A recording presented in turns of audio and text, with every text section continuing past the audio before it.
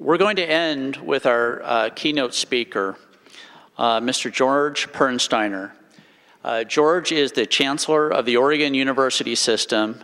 In that role, he carries out the policies and directives of the Oregon State Board of Higher Education. Before his appointment in September 2005, Mr. Pernsteiner served as Executive Vice Chancellor, Chief Operations Officer, and Acting Chancellor of the Oregon University System from 2004 to 2005. Prior to joining the OUS, Mr. Pernsteiner was a Senior Administrator at the University of California, Santa Barbara, and served OUS for 13 years in campus and Chancellor's Office senior positions related to finance, planning, and administration. Please welcome Mr. George Pernsteiner.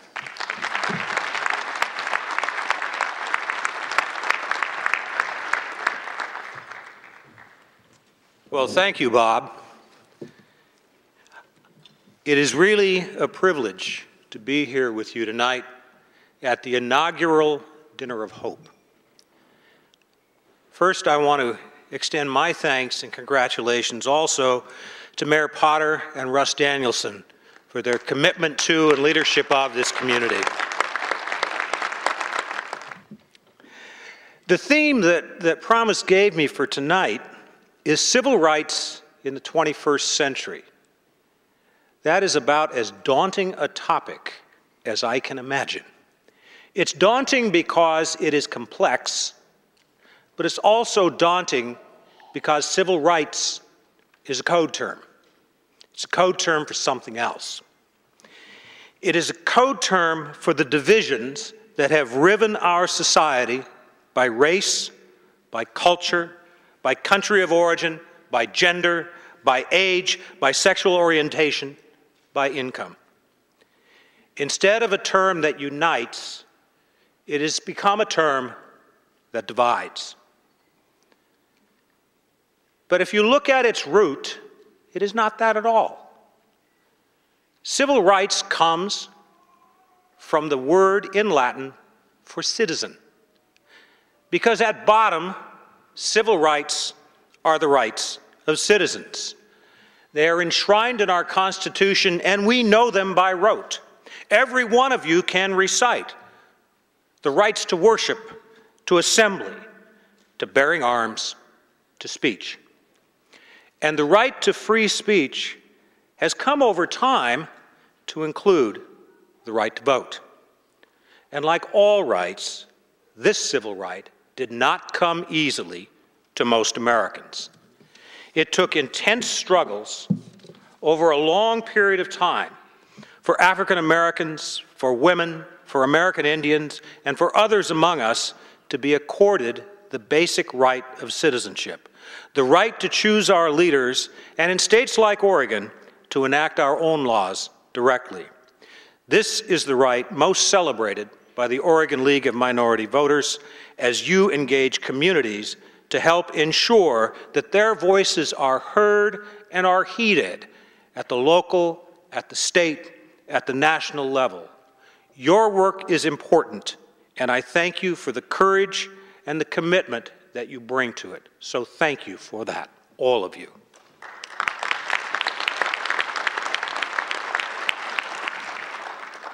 But we have a long way to go before this basic civil right is shared and exercised effectively by many in our communities.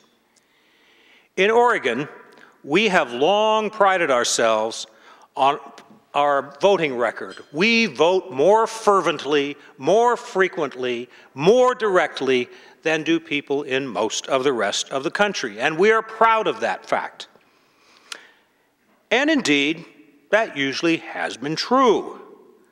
But that overall truth masks a very stark disparity, a disparity about who actually votes in this, the Mecca of democracy. We talk frequently about the divisions that say that people of color do not vote at the same rate as do white people. Fundamentally, that isn't the only difference. if you look at the statistics nationwide from 2006 and in Oregon from 2006, there is something else, one other factor that actually will predict much more persuasively and much more accurately if someone is going to vote. That's the level of education of the voter. In 2006, only 40% of Oregonians without a high school diploma voted. For persons of color, that was only 25%. If you graduated from high school, you'll notch it up to 55%. And yet, if you were to look at who actually votes, the largest proportions, be they of whites or of persons of color, the voters disproportionately were those who had community college or college educations. Those who do not vote do not have education. So fundamentally, a voting right and its exercise is tied to an education right. And do we in this country, in this state, have a right to an education? The United States, beginning in the late 1800s, embarked on a very ambitious program of universal education, first with the 3 R's in elementary school, then with universal free high school, and after World War II, with the GI Bill, with a massive infusion into the adult population of college-educated veterans. We became the first country in the world where college was not the exclusive province of the wealthy, not the exclusive province of the corporate executives, and not the exclusive province of the government elite. Instead, we spread the benefits of college education to the managers and workers in our private, public, and volunteer sectors, and they brought with them the ambition, the flexibility of mind, the creative thinking that they had honed during their college experience. And the United States prospered, building the strongest economy in the world. Other countries, seeing the keys to success employed by America, rushed to emulate us, quickly increasing the educational levels of their own citizens by investing in primary schools, in secondary education, and increasingly in college and university education. But even as it became clearer to the entire world that economic and social prosperity lay in an educated population, some basic flaws in the American model became painfully evident here in the United States. The benefits of education were not spread equitably throughout society. People of color, immigrants, and people in rural areas did not enjoy the same educational access or attainment as did white Americans from cities and suburbs. Last year, 22% of Oregon's white high school graduates went on to the Oregon University system. That's an abysmally low figure in a knowledge economy. But only 19% of those graduating who were African American or American Indian did so, and just 12% of the Hispanic and Latino graduates in last year's high school graduating class in Oregon went on to college at the universities. Half the rate of the whites, and the rate of the whites was too low to sustain us as an economy in the future. And as our population ages, and for those of you who haven't yet kept up on this, we will soon have the 4th highest proportion of retirement age people in the country. More and more, the people in Oregon are going to start looking like me. Well, let's hope not. But a stark reality is beginning to dawn on Oregonians and Americans. A very high proportion of younger Americans comes from the very groups of people for whom community college and university education has not been an aspiration, an expectation, or a reality. In Oregon, the most at-risk populations for not completing high school and attending college are the only ones whose numbers will be increasing. You want me to say that again? In Oregon, the only populations that will be growing are those who historically have not completed high school and gone on to college at the same rate as the majority population. Oregon's future and the well-being of Oregonians are tied to the very populations that have been most at risk and most marginalized over the sweep of our state's history. In Oregon, this demographic shift, coupled with a 15-year steady disinvestment in education, has resulted in something that is unusual in human history.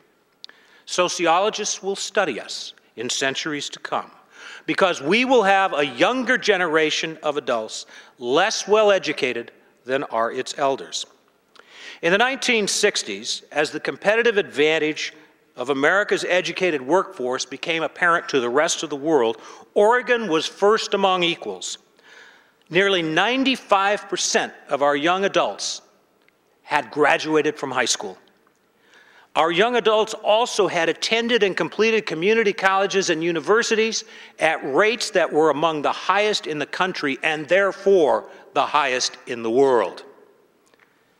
Today, Oregon is one of only a few states in which those over 35 are more likely to have a college education than those adults 34 years of age and younger. We must engage and energize our entire state, all of us, to instill in every child and every family and every community the deep-seated belief that they will succeed in high school, that they will succeed in community college, that they can succeed and will succeed in the university. We have to do this together. It's hard work for us, and it's hard work for our students. I hope that together we can gain support as we meet with legislators and candidates, support for the initiatives of the governor and the State Board of Higher Education that will get more students of color and more underserved students throughout the state successfully through high school, into college, and through college to degrees. Our mutual challenge is to kindle hope from the embers of our potential, to find ways to challenge and overcome the pessimism, the apathy, the racism, and the divisiveness in our communities. That is our responsibility, so that we do not dash the hopes of the next generation of Oregonians. Together, all of us together, must raise the aspiration and have high expectations for our young people. And we need to speak to them of the value and the promise of possibilities that education will provide them.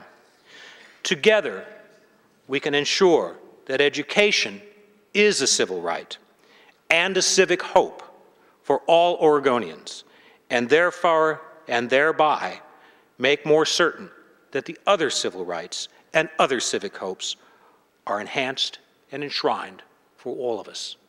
I thank you so much for allowing me to be with you tonight.